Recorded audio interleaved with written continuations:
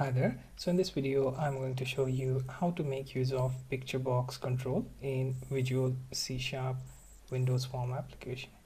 So open your Windows Form application and go to your toolbox and then drop Picturebox on your UI.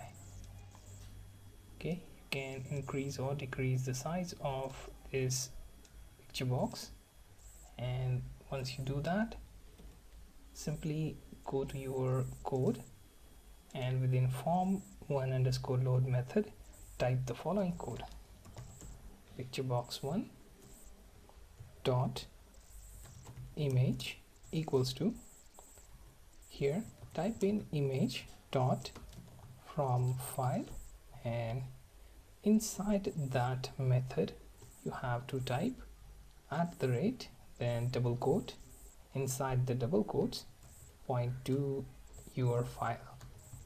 So let's say on D drive I have one image to show, so I'm going to simply point to that path, then on my control I will save it and run the code.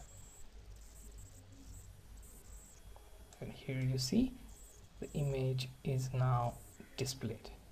So Picturebox makes use of any known image format that is supported by this dialog box. You can also have some other properties to set the alignment for Picturebox. However, depending on how you want to make use of this control, pay attention to the grid and other layouts while aligning the image.